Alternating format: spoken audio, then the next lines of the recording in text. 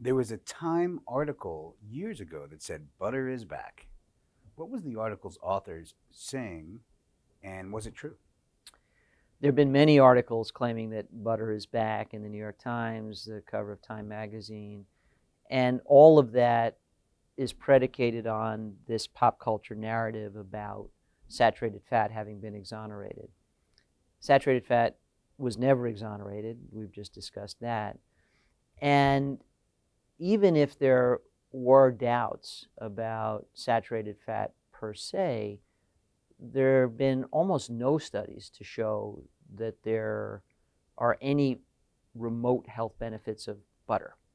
Where there is some debate about saturated fat is atypical saturated fatty acids that show up in some fermented dairy products. So that there's interest in some of the unusual short and medium chain saturated fatty acids in some cheeses, in some yogurts.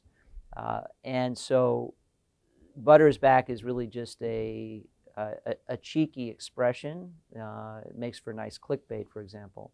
So if you want to start talking about evidence related to saturated fat in a way that's sure to attract eyeballs, you say butter is back. There are almost too many important provisos to this to enumerate them all.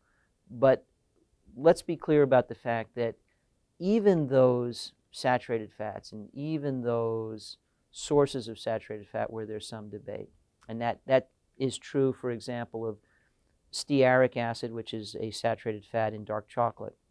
It's true of lauric acid, which is a saturated fat in coconut. And it may be true of some of the saturated fats in fermented dairy products.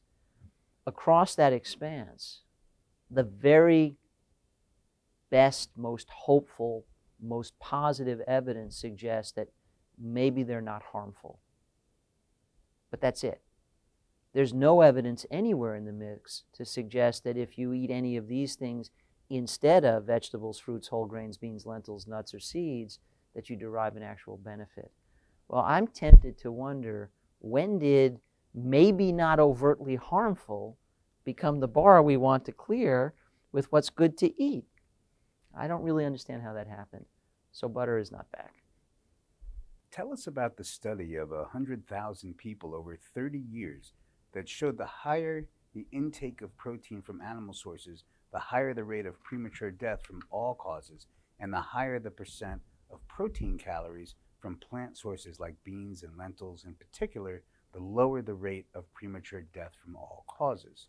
My recollection is this study is by Song et al., but again, it's a large group of researchers at Harvard who are harnessing the power of these large cohorts that they've followed for decades. And it really is a matter of asking the right question and conducting the right analysis. So they had the opportunity to look at, from altitude, the percent of calories from different types of fat and different foods, and the percent of calories for different sources of protein. And the conclusions are really quite stark. If you get a lot of your fat calories from meat and dairy, rates of all chronic disease and premature death are significantly elevated as compared to getting your fat calories, even if the total fat intake is the same, from plant sources. And exactly the same conclusion about protein. If you get lots of protein calories from animal sources, meat and dairy, rates of chronic disease and premature death are high. Even if you eat the same amount of total protein but you get it from plants, rates of chronic disease and premature death are low. And this is really a very large and important data set. We're talking about 30 million person years of observation or some such thing, or 3 million rather. And although you have to worry with large cohort studies about asking too many questions and potentially data dredging, I think these studies are especially valuable for the kinds of studies that look from altitude, ask these big questions. So we look at major shifts in the overall dietary pattern and how those track with the outcomes that matter most. How long do people live and how well? So I think these are really significant findings. And it's also important that these findings are directionally consistent with lots of randomized controlled trials, with lots of basic science and mechanistic studies as well. Ultimately, that's a critical consideration too. What we know most reliably, we know not just from one kind of evidence, but from the alignment and confluence of many different kinds of evidence. So if we've got mechanistic studies to tell us how it is that animal protein and saturated fat can contribute to inflammation and atherosclerosis and chronic disease, okay, that makes it more likely that they would. If we then have randomized trials in the short term that show if you eat more saturated fat, more animal protein, your inflammatory markers go up, your endothelial function is compromised, your blood pressure is elevated, your blood glucose or insulin may be elevated, your lipids are perturbed.